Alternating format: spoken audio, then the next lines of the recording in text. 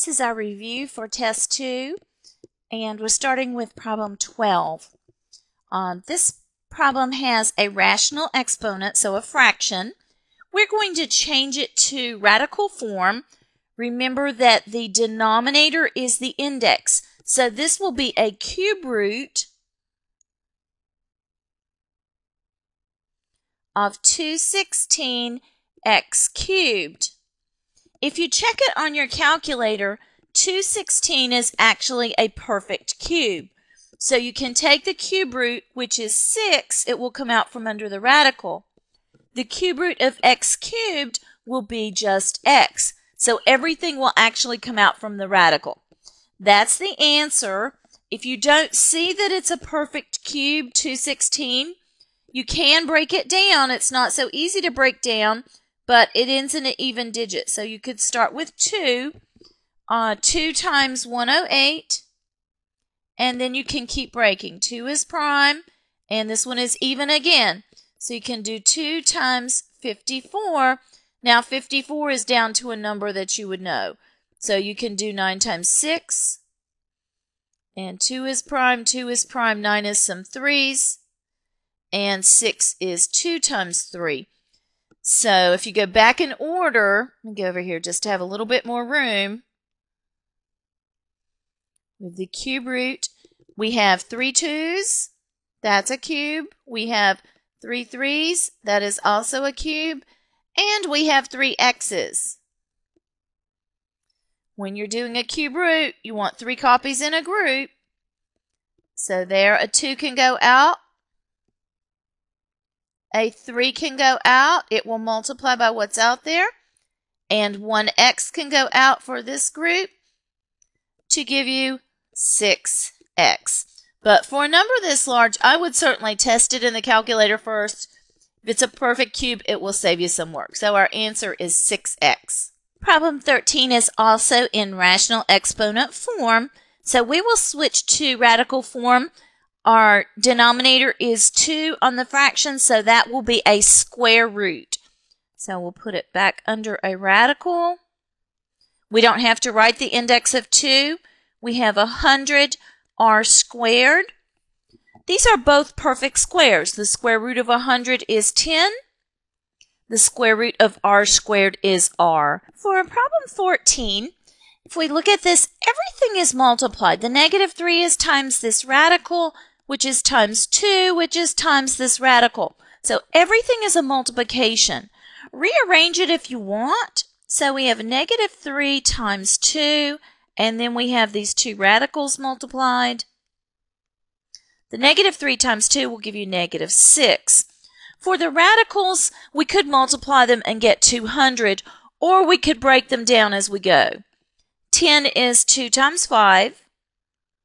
And 20 can be 4 times 5, and the 4 will give you 2 2's. So go into primes, do it on the side if you need to.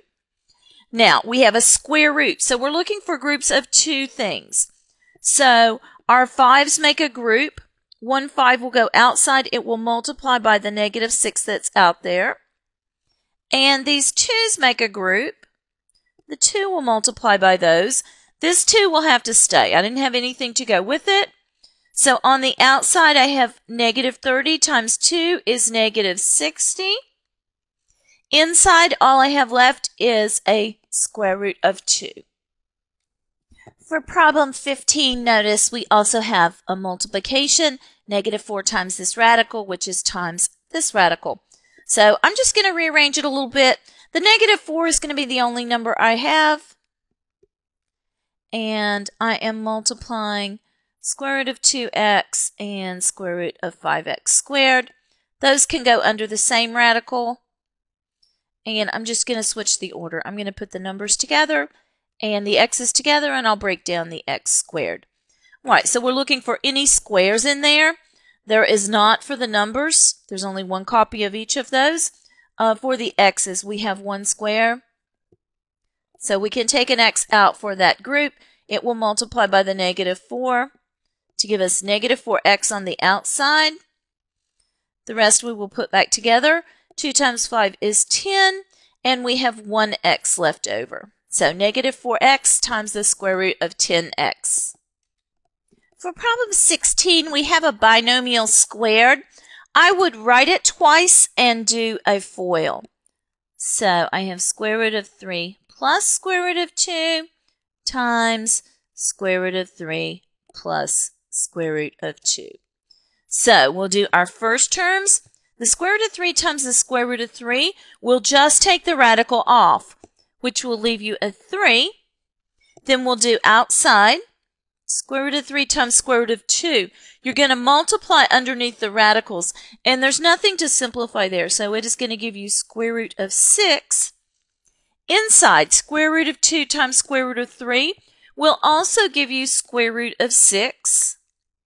And then last, square root of 2 times square root of 2 will remove the radical, and will leave you just a 2. Now we'll combine things that are alike. The constants are alike. 3 plus 2 is 5. Also, your radicals are like, and remember we combine the number on the outside. If we don't see a number, it's a 1. So we have 1 times the square root of 6 and 1 times the square root of 6.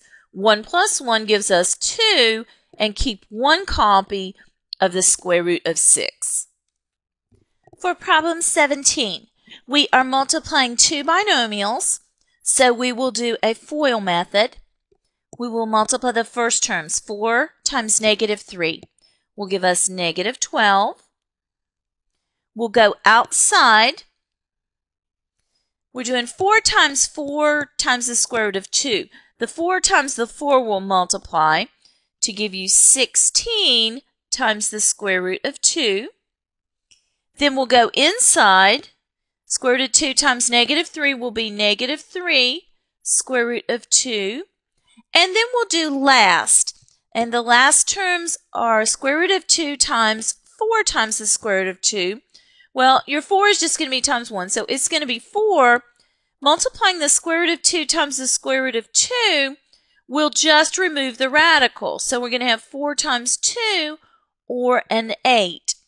Now we will combine like terms. So negative 12 plus 8 will give us a negative 4. And the radicals can go together. They're both square root of 2. 16 minus 3 will give us 13. And keep 1 copy of the radical. So negative 4 plus 13 times the square root of 2. For problem 18, we're also multiplying two binomials. This is a FOIL problem. So we'll do our first term, square root of 3 times square root of 3. We'll remove the radical and just give you a 3. Then we'll do outside. Square root of 3 times square root of 2 will give us the square root of 6. Inside, negative square root of 2 times the square root of 3 will give you a negative square root of 6. And then last, so we're going to have negative square root of 2 times the square root of 2 will just remove the radical and give you a 2. Our constants can go together. 3 minus 2 is 1. And notice that square root of 6 and minus square root of 6 are going to cancel. So our answer is 1. I didn't notice it at the beginning, but these binomials are conjugates. Conjugates are the same pieces with the opposite sign in the middle. And when you multiply them, they will cause your outside and inside to cancel. We will use those later to actually make this happen. But the answer here is a 1. Problem 19 is an addition problem. So we're going to put like radicals together. Remember, they have to have the same radicand to be like radicals. So our first one and second one are like radicals. They both have square root of 5. You combine the numbers on the outside. So negative 2 plus 3 gives us a positive 1 times the square root of 5, and we don't have to write the 1. So just a square root of 5. There's nothing to go with the square root of 6, and square root of 6 doesn't simplify. If you think of the primes, it's made out of 2 times 3, so you do not have any squares in it. So this is our simplified answer. For problem 20, we are adding radicals. Right now, these are not like radicals.